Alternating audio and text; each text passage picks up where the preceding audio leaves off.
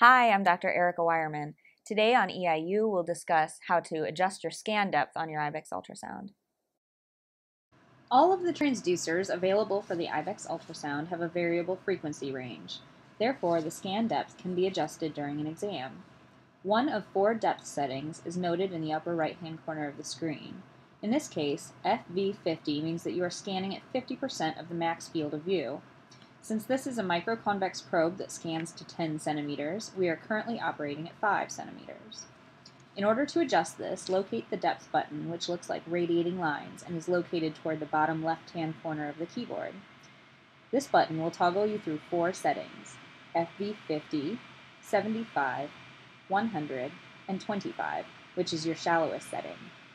Operate at the highest frequency or lowest depth possible for the structure you're trying to image.